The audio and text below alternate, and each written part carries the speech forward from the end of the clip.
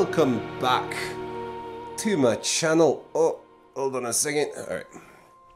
Welcome back. I have been absent. I came down with some sort of sickness, and then I had to do some work travel, which I will actually have some video content based on that travel. I can't talk about it yet, but it was really fun. And unfortunately, that travel, I had to leave the morning that I was working on my Acolyte review, so I didn't have the setup to make that video on the road. I did post a couple different reviews of the show, the new Star Wars show, The Acolyte, starring Carrie-Anne Moss, the lead actor of every episode. No, but the series came out earlier this week, and the first two episodes. So I wrote a review with only really minor spoilers of those first two episodes. Then I watched all four. I wanted to watch the first two to sort of get, like, okay, here's what audiences are going to experience, the first two episodes. Let me experience that at the same time as the audience. And then I'll watch the rest of my screeners. I got 4 screeners. Critics were all given 4 screeners. So then I watched the other two, and I wrote another piece. Because after the first two, I was like, well, I don't love this, but I mean, maybe it gets better. Like maybe the reason that the critics are giving this 91% versus the 26% audience rating, maybe the reason for that is that they watched all 4 episodes, and I haven't, and audiences haven't.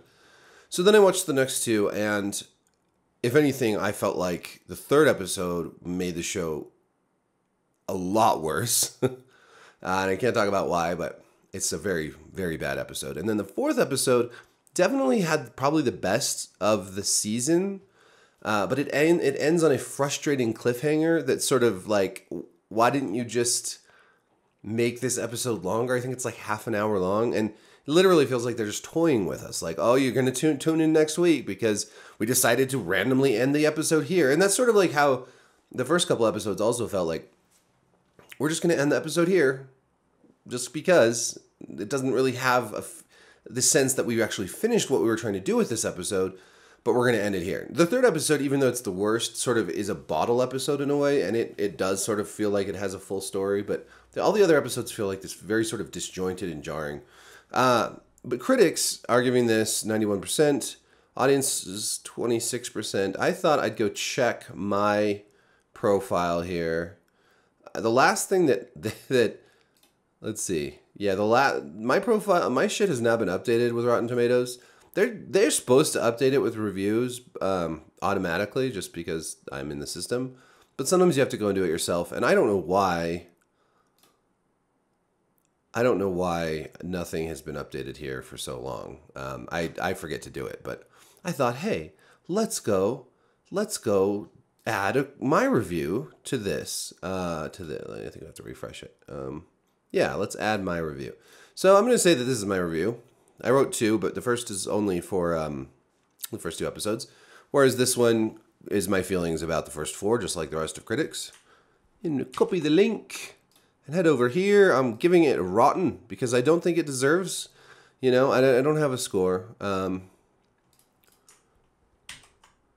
let's see, my pull quote will just be my little blurb here. Where is it? Oh, there it is. The Acolyte is a deeply bland, relentlessly mediocre Star Wars show that pairs some cool fight scenes with wooden dialogue and a predictable mystery. Bing! Forbes. I agree to their terms. All right. Boom. Submit. Okay. But, okay. Star Wars The Acolyte. Let's look at some of these critic reviews. Oh, see, there are a few that aren't. All right. Well, let's see these negative ones first. The new setting and splashy visuals aren't enough to save this cringe-inducing story. Well, that's true. With a ho-hum cast, an obscure premise, flat performances, banal placeholder dialogue, and some shonky, unattractive prosthetics, The Acolyte is yet another discarded toy line to check in Disney's growing bargain bin of busted franchise expansions. Well said, Eddie Harrison at Film Authority. But so many of these, some of them are like damning, like they're like, yeah, it's all right, and they get a fresh tomato. some of them are like, oh, here's David Reddish. Star Wars hasn't felt so pregnant with possibilities since the announcement of the prequel trilogy back in the 1990s. Even if a single show can't realize all of those possibilities, viewers will find themselves tantalized. Tantalized? I mean, I get it if you're like, I had fun with this show. And look, everybody's allowed to have their opinion. I just feel like critics are supposed to have critical opinions. Like you're supposed to be a little bit more critical than the average Joe, right? They're just, okay, so it's 91%. I'm not going to go through a lot of these because I don't know. I read a lot of them that were like, it's a compelling thriller or a brilliant mystery. I was just looking at one a minute ago where they said it was actually, this was a Reddit post where someone was like, I love how it's like a police procedural. I mean, police procedurals require you to have the procedures that police use to find bad guys. Now let's look at the Acolyte. We'll talk about the first 2 episodes with spoilers because they're out there already. We have this assassin, May, who goes and kills this Jedi, Indara, played by Carrie-Anne Moss, and she's killed off in the very first scene, which a lot of people found kind of irksome, and it's annoying. She does come back for flashbacks, but her character is dead. Interestingly, we're going to get to the diversity stuff here in a minute, but okay, I'll just save it.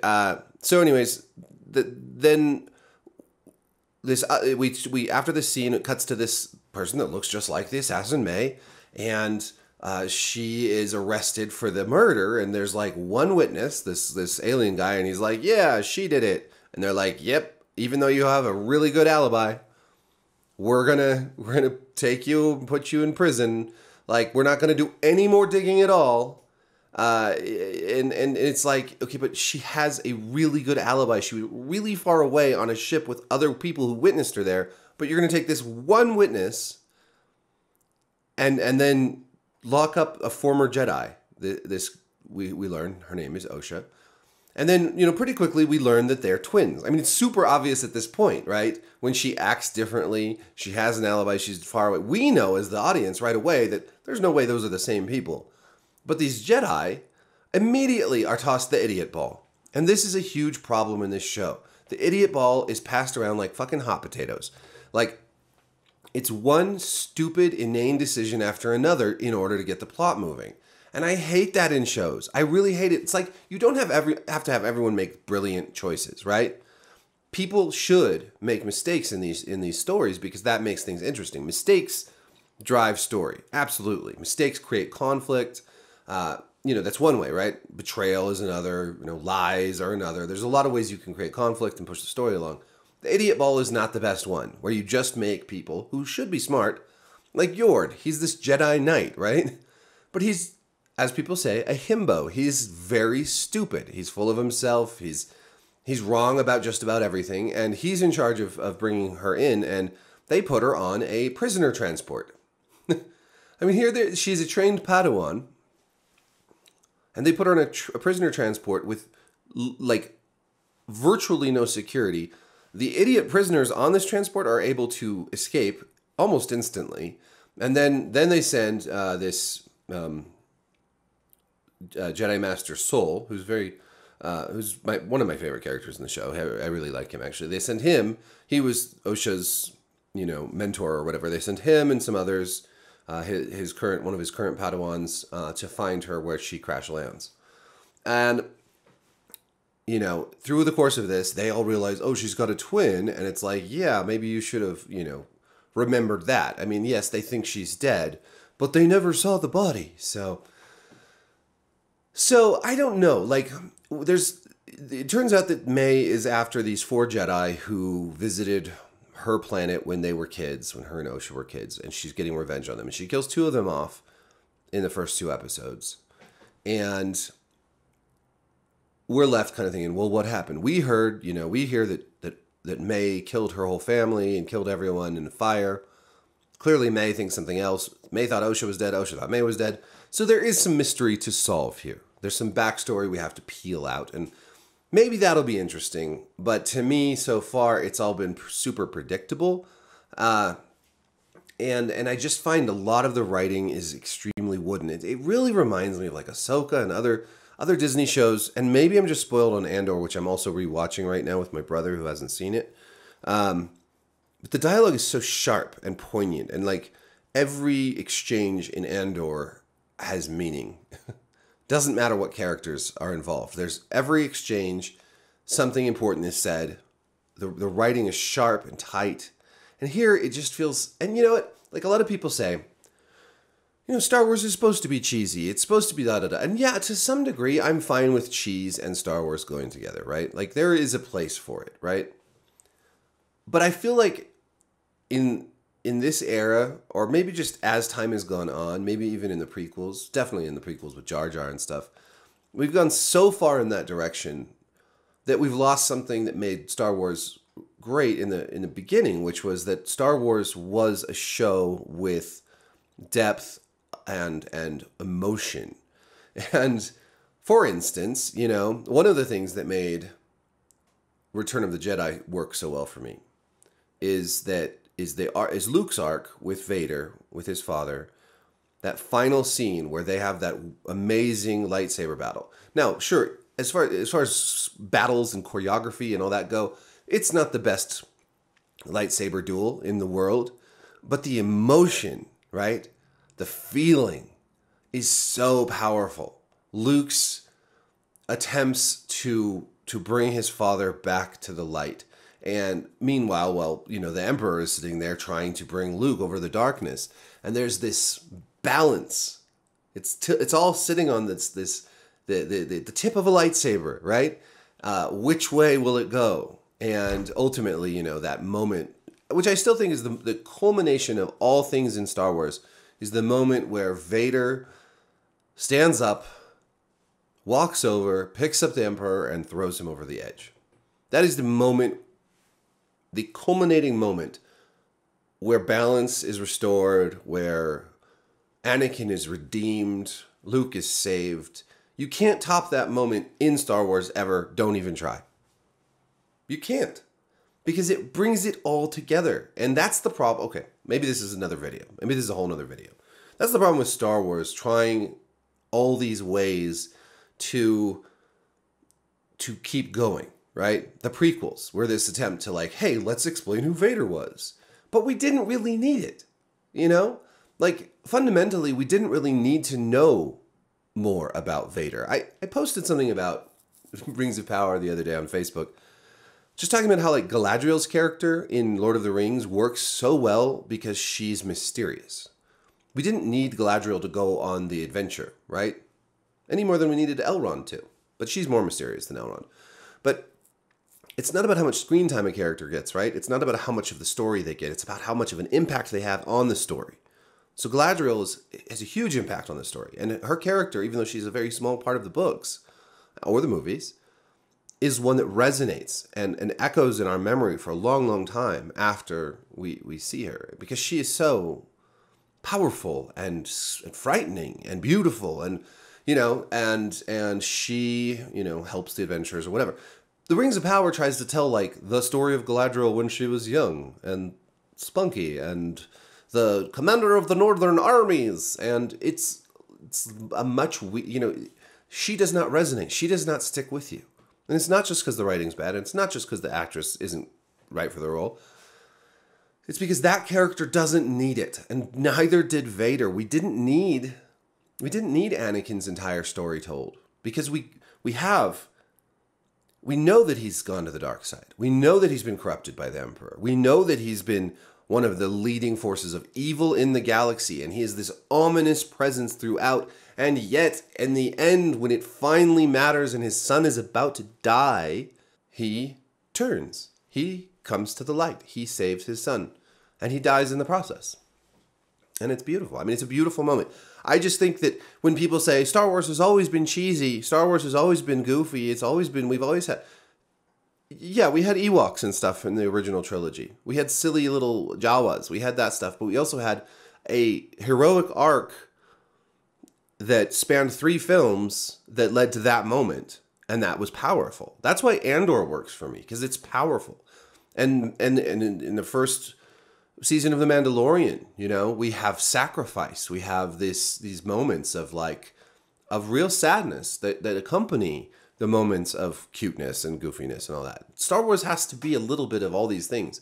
So when we come to the Acolyte, this show is billed as dark like Andor, right? But it's not.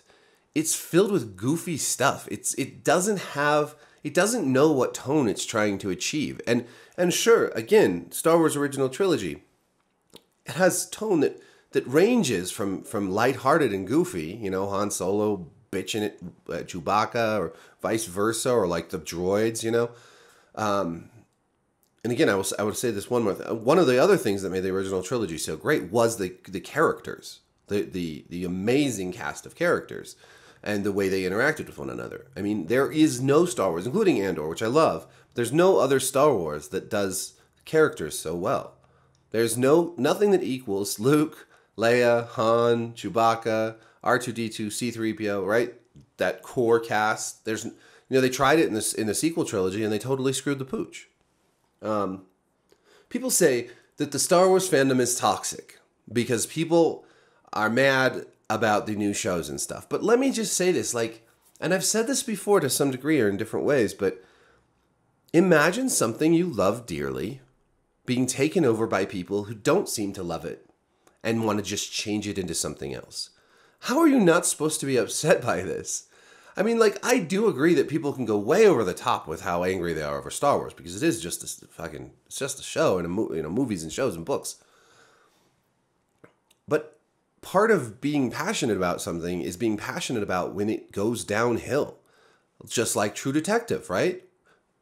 I mean, I think every season of True Detective had detractors who were like, what happened to the quality of season 1, right? And Night Country just put the cherry on top. There's, my reaction to the Willow show, maybe I was toxic, or maybe I love the Willow movie so much that I just truly believe that it deserves something better. And I don't know, the show with its cringy modern dialogue and rock songs and all that just didn't feel anything like the original film. I think it's really, it's not just fair for people to be upset. I think it's required for people to be upset, because why change stuff that's so good the way it is unless you're going to do something equally good or powerful or amazing? I would say that Andor, I'm going to keep coming back to Andor. Andor does something different than the original trilogy, right? It sort of takes those moments in the Imperial meetings, those moments of all the space Nazis sitting around tables, and it's like, let's do that. Let's just pluck that out, and now let's get rid of all the Vader and Luke and all this Force stuff, and let's figure out how this bureaucracy and then this rebellion, how that works, that conflict. And I love that they sort of plucked that out and were like, let's do this. And, the Acolyte feels like it's like, hey, we're going to go in a totally new era, the High Republic, but we're just going to have we're just going to throw a bunch of fan service at you. There's going to be more lightsabers than you've ever seen in a single room before. It feels a lot like the prequels to me, which I guess is why some people probably really like it and people like me really don't, because I find the prequels to be atrocious. And the Acolyte, do I like anything about it? I mean, there's some cool fight scenes. I liked the one, I can't think of his name right now, but the one Jedi Master who was just sort of meditating in the air. King Tommen from Game of Thrones, and the guy, one of the main actors from 1917, which is a wonderful movie, by the way. That's the actor who plays him. Now, Indara, she seemed like a cool Jedi. We're going to get, in a second, we'll get to that. But I like the guy who, I can't think of his name, Kimir, I think is his name. He's played by the actor who plays Jason in The Good Place. He's really great. And there's a lot of theories that he is the Sith, that's or the guy that's trained May and stuff. And I think that's actually a really good theory. I think it might actually be true. And I think he does a wonderful job. I like Jedi Master Soul, who's played by the actor from the Squid Games. Squid Games, yeah. And Daphne Keane plays the little Padawan girl. I think she's sorely underused. Like, she's a great actor. She's from Logan and His Dark Materials, and I don't know, her character's weird. She's always talking crap to Yord, which I get because he's really dumb. I feel like she could be a great character. There's a Jedi Wookiee, and he could be a great character. Though if the first 2 episodes are any indication of his fate, we probably won't have him around for long. So what I don't like is kind of the main story, I guess. I feel like this is the wrong story being told. Yes, it's they're trying to do, I think, Frozen meets Kill Bill. So we've got like the twins from, the sisters from Frozen meet Kill Bill, this revenge story of this, assassin going out to kill all the people who wronged her. It's hilarious to think that this could be anywhere on the same level of quality of either of those. I mean, I kind of hate Frozen, but I admit it's a good movie, right? Kill Bill, parts 1 and 2. I have my problems with those movies, but they are really great movies compared to Star Wars. This level of Star Wars, anyways. I don't like May or Osha that much. I just don't think that dynamic is interesting. And I think maybe if they had played the twin thing out longer, or if they'd written it better so that we didn't have any clue that there was a twin dynamic going on, and that was a big revelation, maybe that would work. I just think that these characters are really flat. Like, I don't really find them to be particularly compelling. Her revenge story doesn't have much bite to it because we don't really know what happened. Like, at least we learned pretty early on in Kill Bill, like, why she's trying to kill these bastards, right? We get a pretty good sense of it. Whereas here we're like, well, did they do something wrong? They seem like pretty good people to me. Is this just a misunderstanding? And then there's just a lot of cheesy stuff, like when we first see the Sith, whoever he is, he's talking a very scary voice, and then he pulls out his red lightsaber. It's like, why did he what did he do that for? He's just standing alone on a beach. Like, does he just like stand there and like randomly? I don't know. It just feels like this show made by people who say they're fans of Star Wars, but you can say you're a fan of something and still not really understand it, right? Like, this was my heartbreak over the Willow TV show. It's like they all talked about what fans they were, and I thought, cool, this is great. Like, but then they made a show that seemed to totally misunderstand what the movie Willow was trying to do, and and I guess it just depends, right? I mean, Tony Gilroy, who made Andor, he only hired people who weren't fans, but he made a show that felt, in all the details, very Star Wars, right? Whereas, Jon Favreau, with the first season of The Mandalorian, he's a huge fan, and that was a wonderful season of TV. So, I don't know. I don't know what, like, if your fan card really matters that much, but I think an understanding of what makes something work does. Like if I were to go if I were in charge of adapting like a romance novel. Now, I'm not a fan of romance novels, but what I would do is I would really try to study 2 things. First, what makes a romance novel work? And second, who likes romance novels? What's my target audience? And see, I don't think that's what they're doing here. They're not, I don't know why I'm keeping that scene up. I'm sorry. I don't think that's what they're doing here.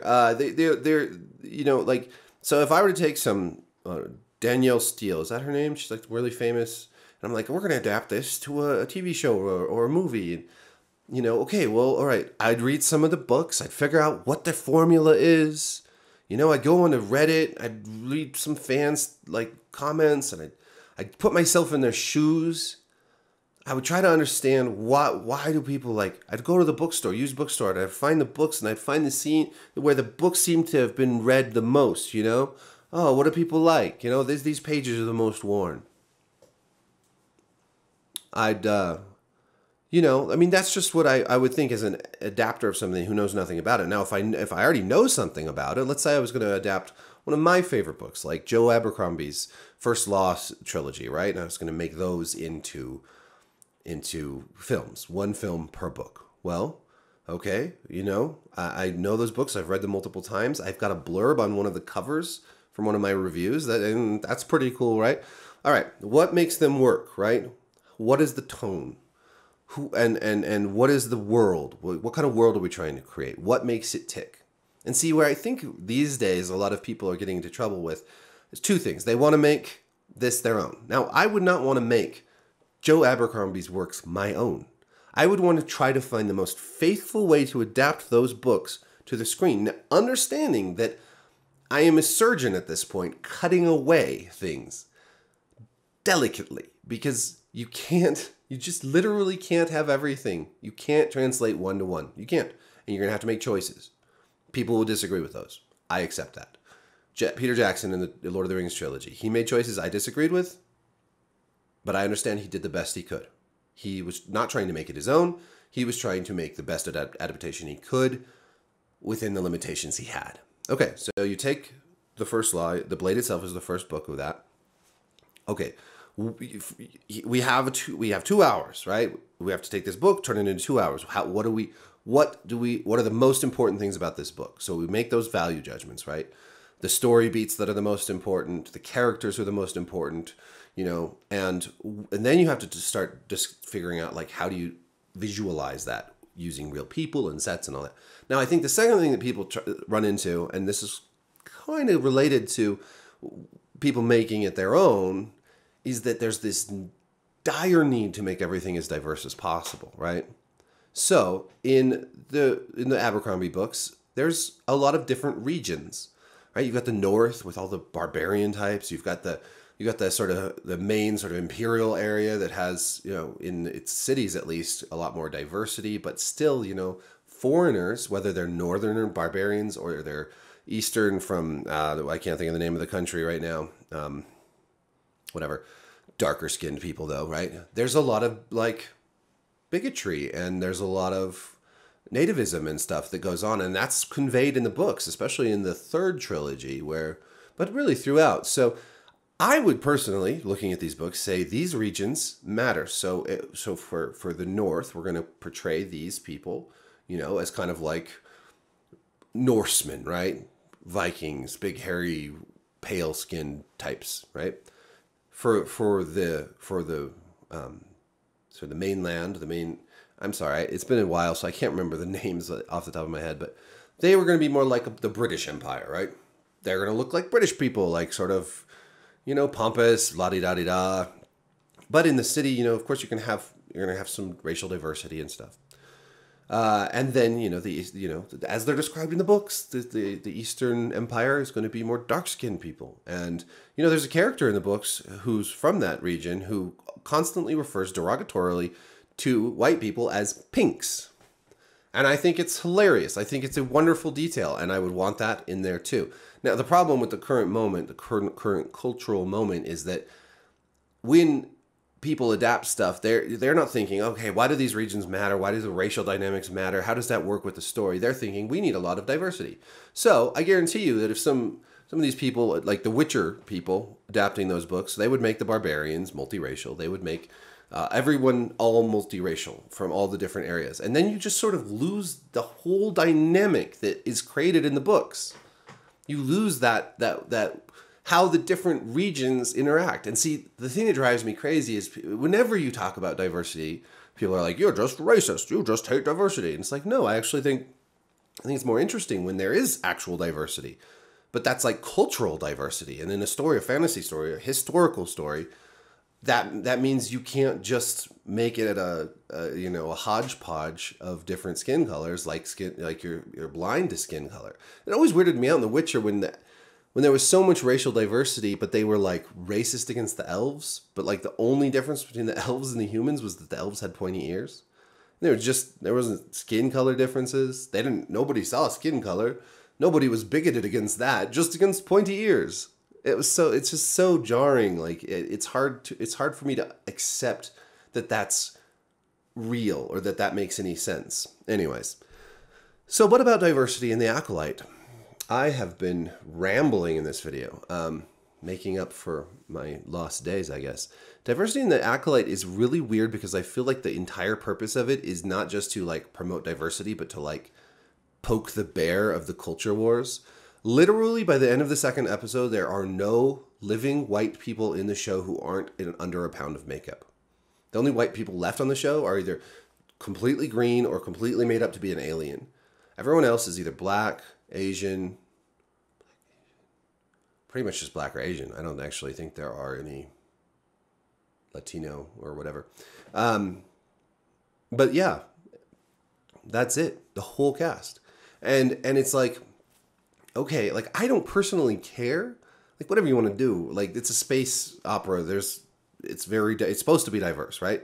But isn't it a little weird that you go that route and you just think this will be fine? No, I think they're doing it on purpose. That's what annoys me most about this. I don't think it's because they're trying to be woke. I think it's because they're just being dipshits. They're trying to poke the bear of the anti-woke. That's it. That's what they're trying to do. And that to me feels like using. They're using people. They're using minorities. They're using women. They're using diversity as a cudgel to start a flame war online. Because there's no other explanation for it. I mean, like I've said, Andor does diversity better.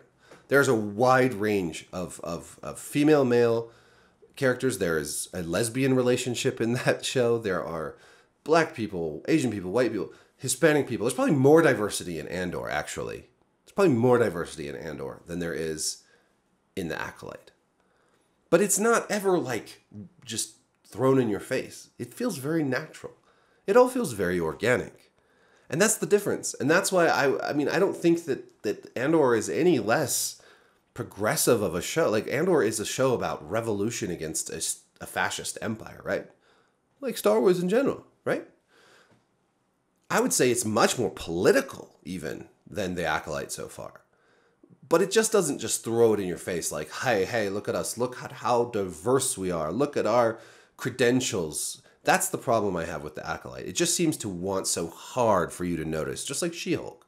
And at that point, it's like, are you interested in telling a story, or are you just really, really trying too hard? So you just try hards. That's all you are. And if you want to tell a meaningful story, and you want to have actual diversity that works, you have to think a little bit more deeply about that, like Andor. So the second two episodes, the third and fourth episodes, I should say, come out over the next 2 weeks. I think it's going to be a weird drip of content because I just don't think in this age, like I like weekly releases, but like if the weekly release is like an hour-long episode and it gives me a full, satisfying story, great. If it's like 30 minutes long and it ends without really pushing the story forward or ends on a jarring cliffhanger, not so great. So I think the next two episodes are going to be kind of frustrating, even for fans, although fans these days double down so hard on loving something that they act like actual psychopaths who can't even... even when I love something, I hope I can see where it's flawed, where there's cracks in the design. There's nothing wrong with that. You can love something and realize that it's not perfect. But anyways, let me know what you think about The Acolyte. I know I rambled on a long time and covered a lot of different subjects in this video. I hope you enjoy. Thank you for watching. Like, subscribe, hit the notification bell, and peace.